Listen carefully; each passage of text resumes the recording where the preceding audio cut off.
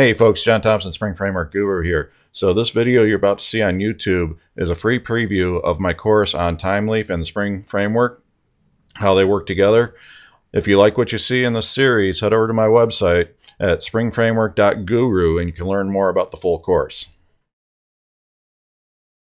Hey folks, John Thompson, Spring Framework Guru here. So in this module, I have a coding assignment for you to do. It's what I think is a pretty simple coding assignment, but it's something I haven't showed you specifically yet.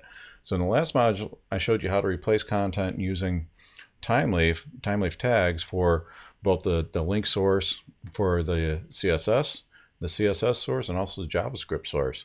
Now, there's also a Thymeleaf tag we can use to replace the image source.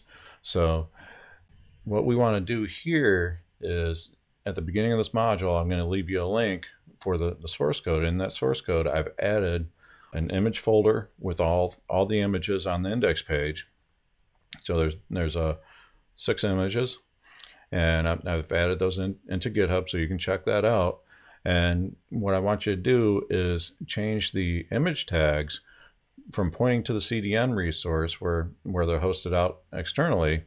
Change those tags using Thymeleaf tag to render those from the static resources directory. So you'll find a folder called images. There'll be 6 images in there, and for each one of those, update it so that now Thymeleaf is going to replace that to the local resource rather than the CDN resource.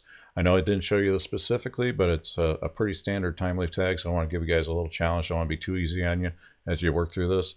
So there's 6 tags that you need to change, and good luck with it. Next module, we'll go through a quick code review, and I'll show you exactly how I implemented it.